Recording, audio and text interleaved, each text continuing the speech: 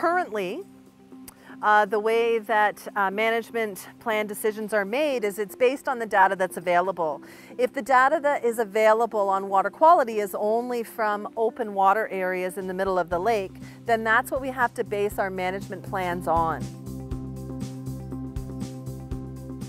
Including nearshore data means that we can have a different schema to make decisions on, which will help inform management decisions.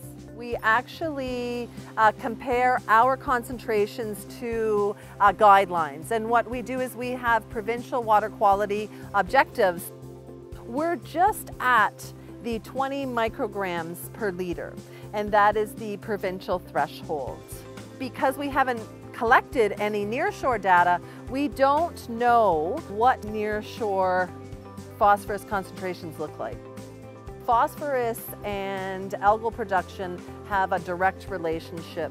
If you think of phosphorus as a volume on a radio, when you turn up phosphorus, you also turn up the productivity of algae. We don't want those phosphorus values to go so high that now we're in a cleanup reactive mode again. We really want to be proactive and gathering all the information that's going to give us a complete picture of the lake and help us have excellent management plans.